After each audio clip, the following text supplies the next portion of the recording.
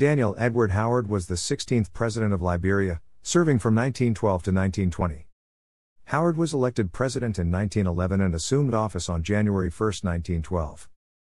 With the outbreak of World War I, he attempted to maintain the country's neutrality, though he tended to support the Allies, whose colonial territories in Africa surrounded Liberia.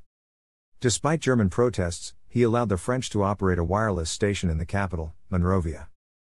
Realizing that their complaints were in vain, the Germans sent a submarine to attack the city in 1917, forcing the reluctant Howard to side with the Allies and declare war on Germany. Howard remained in office for 2 years after the war's end. He died in Monrovia in 1935.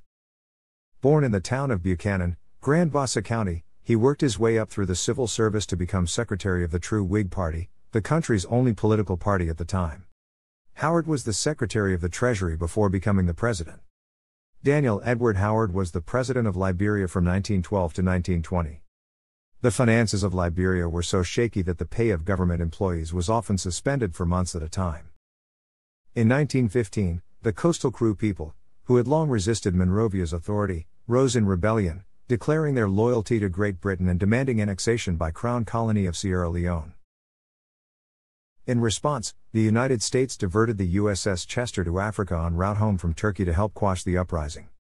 At the outbreak of World War I, President Howard attempted to maintain the country's neutrality.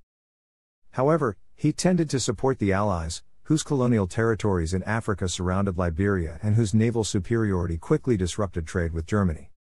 As Germany was Liberia's major trading partner, the loss of customs revenue severely impacted government finances.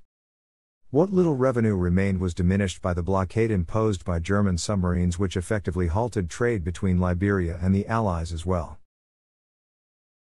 Since Liberia's economy was almost completely dependent on export revenues, this sudden evaporation of customs revenues forced Liberia to postpone payment on the $1.7 million loan, and led President Daniel E. Howard to seek a $5 million loan from the Woodrow Wilson administration. However, the United States Congress refused to approve the loan. Despite German protests, Howard allowed the French to operate a wireless station in the capital, Monrovia. Realizing that their complaints were in vain, the Germans sent a submarine to attack the city in 1917, forcing the reluctant Howard to side with the Allies and declare war on Germany on January 12, 1918. Liberia then liquidated the property of German nationals in Liberia. The money generated from this liquidation was deposited into the Liberian government bank account to compensate for loss of revenue from the blockade. The war ended in 1918, and Liberia's legislature ratified the Treaty of Versailles.